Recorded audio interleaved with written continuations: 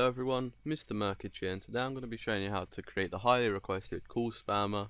I see it in the comments a lot. I also get asked a lot via Skype, so I thought why not just show it, because I was not going to, but it turns out if a lot of people want to see it, then I'm going to show it. So basically what we need is a text box for the username, a button to start and a button to stop. So let me just rename these two real quick, start and stop.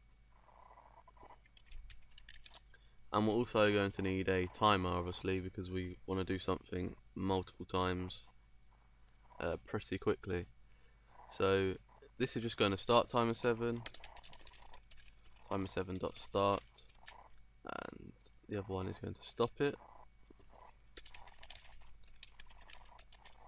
And now we want to just work in the timer, because this is where the main core of everything's going to go. So first of all, we need to start the call.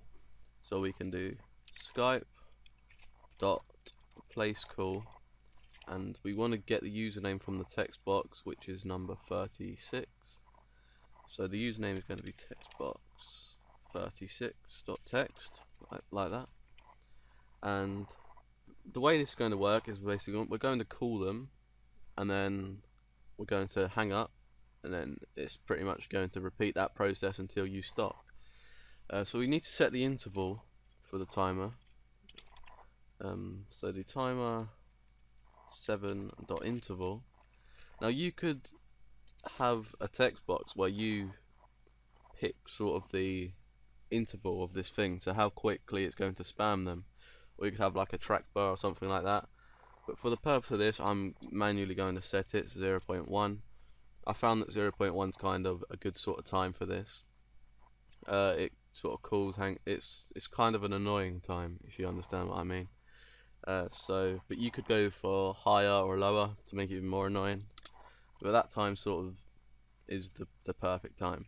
And then obviously we want to hang up, so we do Skype dot active calls, and then we need to actually get the call, because we're only going to be in one call, which is the one that's active. It's number 1, so it's call 1, and we can say dot finish. Instead of finish, there's a lot. We can answer it, we can do a lot of things, but we're just going to want to do finish, and then that's pretty much it. But because sometimes you get errors and something like that, we just want to say on error, resume next. So if it gets an error, it's just going to keep doing it anyway. So pretty much it's going to call them, it's going to wait, hang up, and it's just going to do it over and over again. Depending on the interval you pick, it's going to be faster or slower, so bear in mind that. You can change that as well to whatever you like. So that's pretty much that. We can start this up, and I'll give you an example of how this thing works. We head over to Skype, and I'll just spam my spare account, choosing Skype bot, and we'll press start, and you'll see in a second it's calling it, and if I actually click on it, you'll see what it's doing. If you look in the chat here,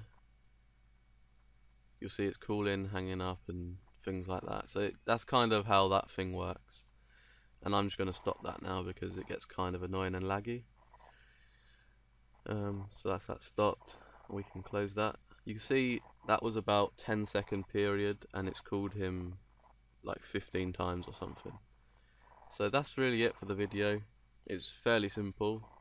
Hopefully you enjoyed the video. If you did, please be sure to leave a like and a comment, and I'll see you next time.